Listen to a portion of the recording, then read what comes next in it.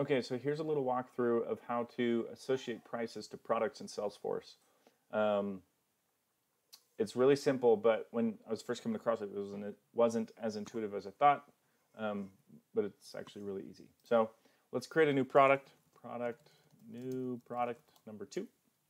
You'll make sure it's active. You can put in a code, and let's save. Okay, so now it brings up the product for us. You can see that there's no field for price.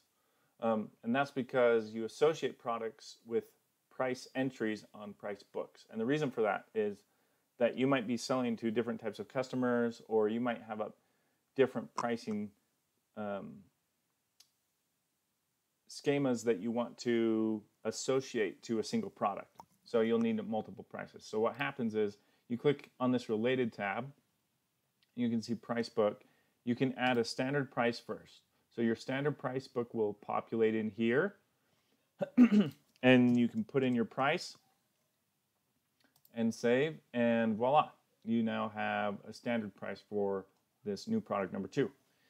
This button over here is now changed to add to price book. That's because now I can add to additional price books beyond what was my standard.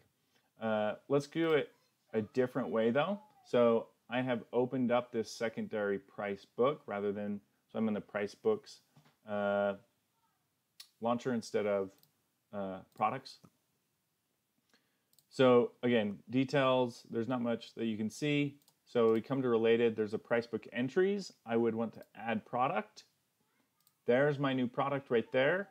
So, and it shows what I had for the standard price. Great, that's the one I want to add to this book. I can change now the pricing for this. And let's say for this secondary book, the price is only $50. I save that, and it is now added to this price book as $50. So if I come back to this product and refresh this page and